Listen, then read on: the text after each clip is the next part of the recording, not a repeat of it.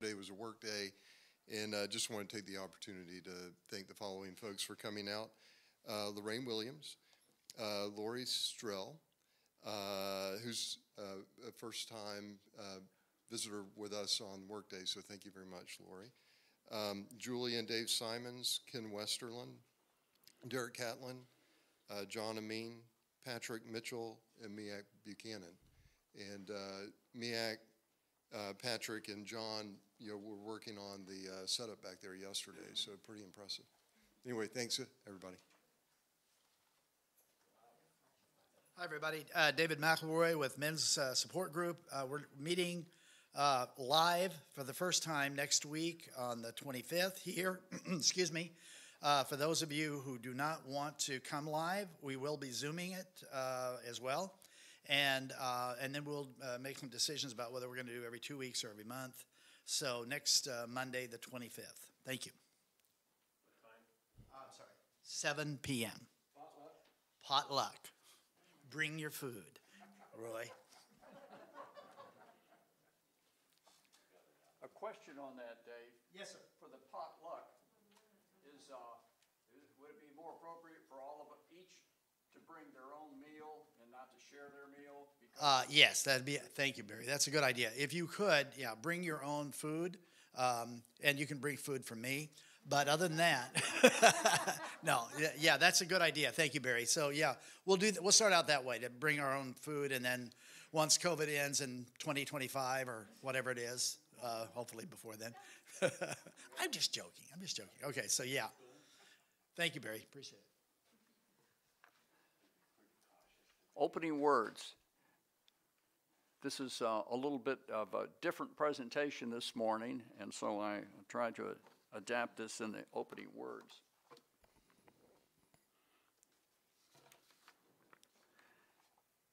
As we transition from childhood to young adulthood, we often find ourselves participating in a game that we really don't know how to play. And as we complete the passage from adulthood to retirement, how do we respond to life's opportunities? How do we seek them out? If we are still growing, not retreating into self-pity or depression, the heart expands. Love finds many avenues, and we enjoy being loved for who we are and who we have become as a person. This can be a period of grace and generosity.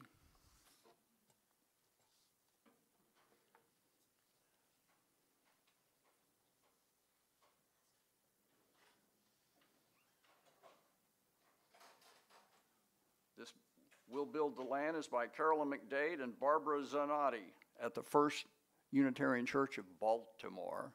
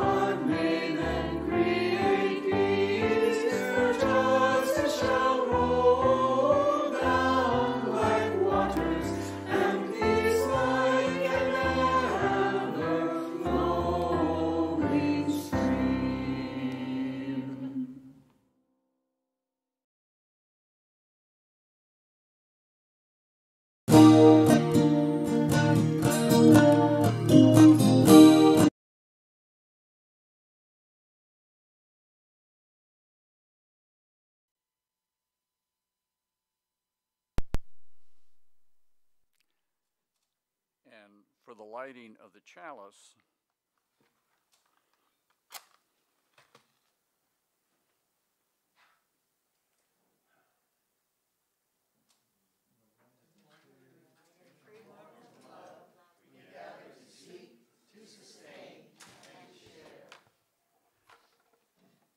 And for those of us, let's join together with the affirmation, those points that are so important to all of us. Love is the spirit of this church, and service is its gift. This is our great covenant, to dwell together in peace, to seek truth and love, and to help one another. So good, again, to see everyone here and to see those of you who are virtual and watching. Any idea how many that might be this morning? No. Not yet. Can't tell yet. Okay. As many of you are aware, we have a real variety in our presentations, and so we invite everyone to come back on more than one time. And we now, that we've called Reverend Tracy Barrett to accept a position as part-time minister, UUUF, we now have that opportunity to have the lay-led presentation and also to have minister-led services. So we have a little bit of everything for everyone, and we hope that you can attend both.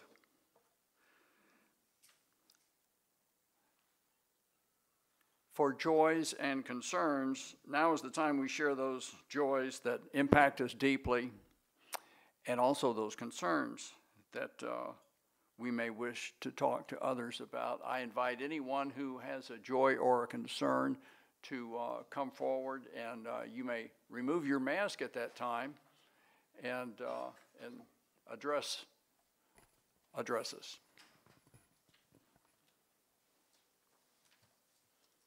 I have the great pleasure of going up to Niceville this week to hold my twin grandbabies for a whole week. She's out with the group outside. Chloe McElroy just turned 30 on Saturday. I don't know what happened.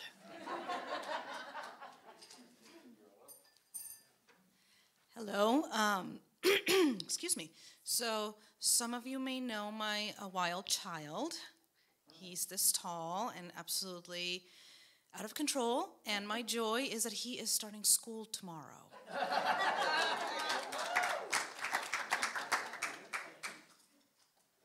So our daughter Sophia will be 16 on Wednesday, and I don't know how that happened. But that's my joy. And my other joy is that COVID is dying down, and I actually like my job again.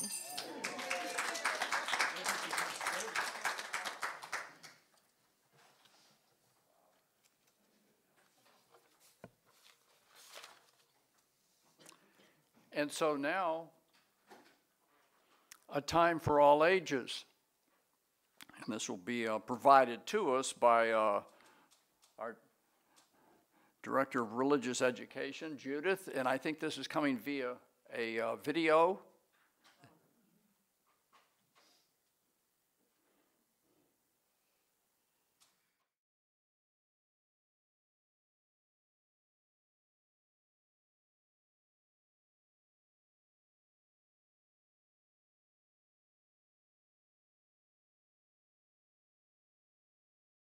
In keeping with Barry's theme this morning, we're going to hear from a few of the younger folks among us.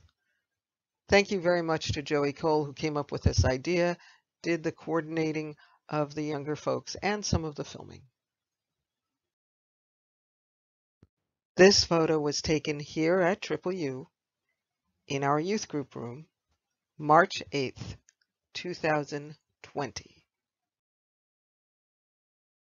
On March 11th, 2020, all the leadership of all UUA congregations, including UUUF, received an email with a link to this article. Hello. Aiden, what transition did you have recently? I transitioned from elementary school to middle school. How was that transition? Was it difficult? No, it was actually fairly easy since I ended up being with most of the same people and I'm in the same school and I have the same teachers. So it's fairly easy for me. Okay. What transition might you be looking forward to in the future?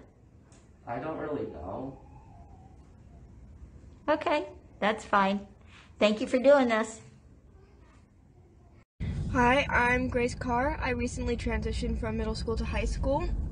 And I have to say, one of the biggest challenges I've had to deal with is just the amount of work and just like after school activities. It's very demanding.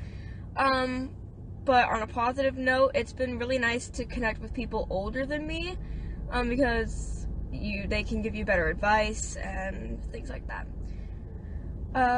But yeah. This photo was taken September 19th, 2021. While we have been back on the property most of the summer, clearly there have been changes here, as our pictures will attest.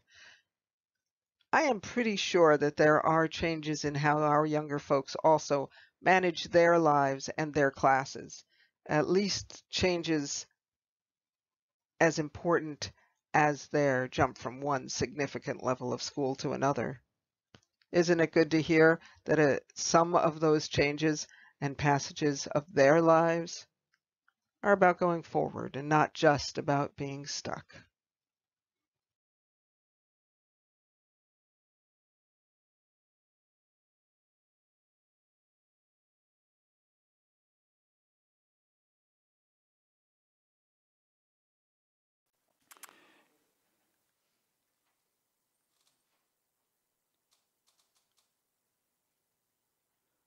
And so for our interlude and offering, are we sharing the plate with Habitat as? Yes. All right.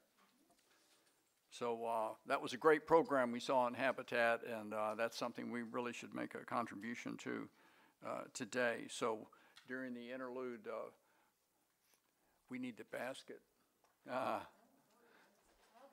Okay.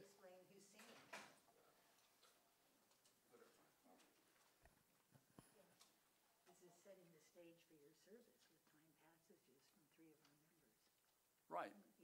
Okay.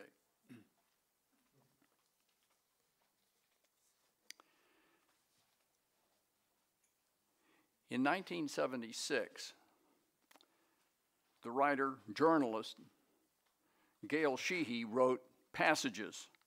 It was an immediate bestseller.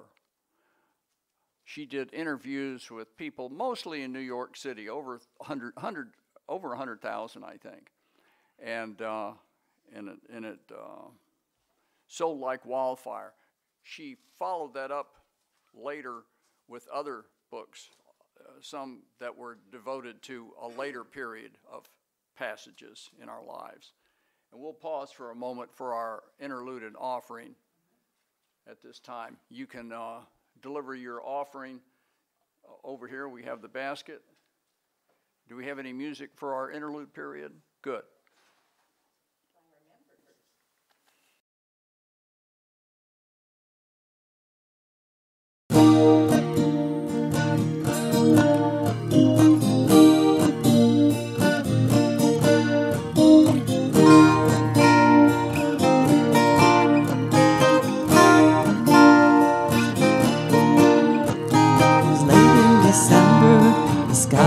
Snow, all around the day was going down slow. Night like a river beginning to flow. I felt the beat of my mind go drifting into time passages. Years go falling in the fading light. Time passages. Buy me a ticket on the last train home tonight.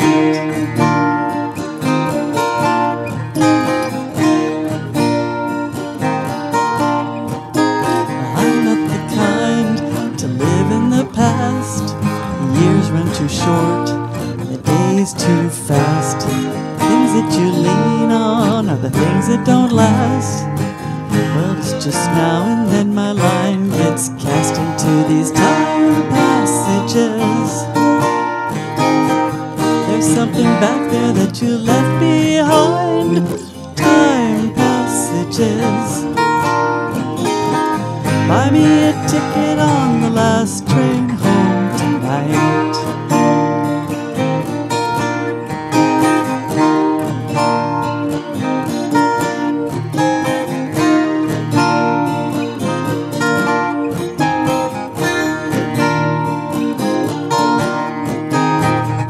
Hear the echoes and feel yourself starting to turn. Don't know why you should feel that there's something to learn. It's just a game that you play.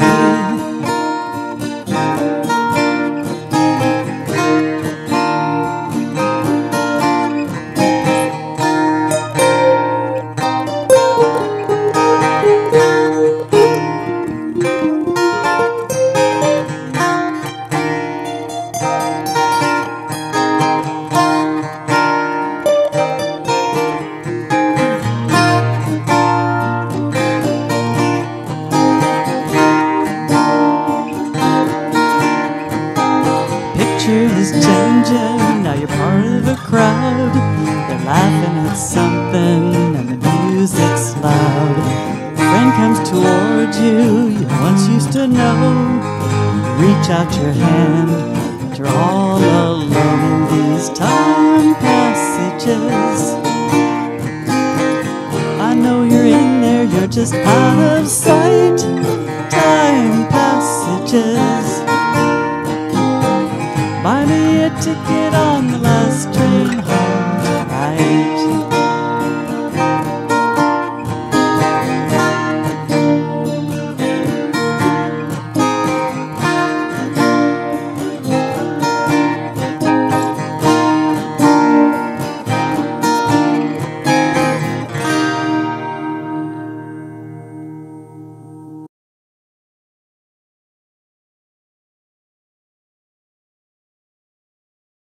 Passages, and thanks John Mowbray, Larry, and Paula.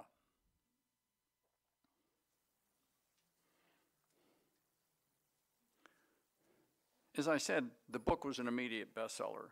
While that book focused on how we transition into young adulthood, later books by Sheehy delved into later periods of our lives, including a passage that is now growing importance, and perhaps we can focus on this at a later time, caregiving, which Sheehy writes may start as early as the mid-40s for all of us, or many of us.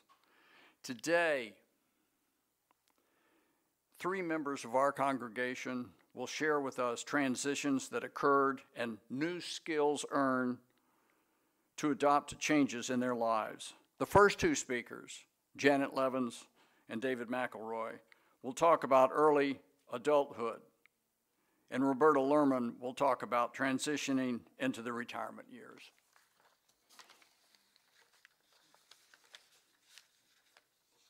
Janet?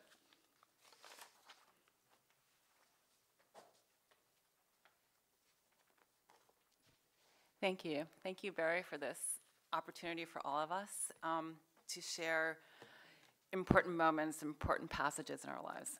I'm going to tell you about a pivotal moment in my mid-20s. But first, a little background.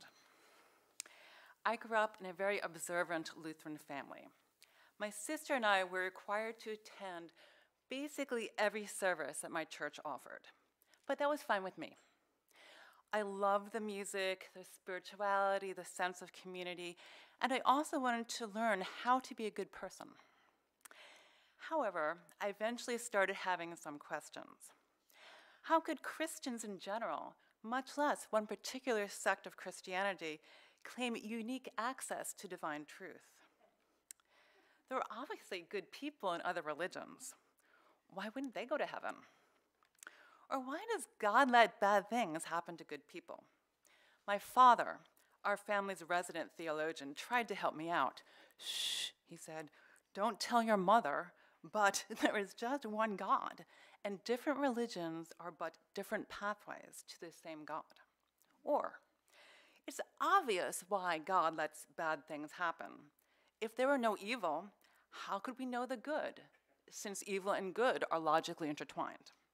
Well, I wasn't entirely convinced. I also had a big problem with prayer.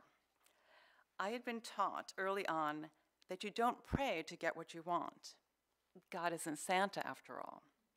Instead, you pray to develop a relationship with God, to align yourself with His purpose,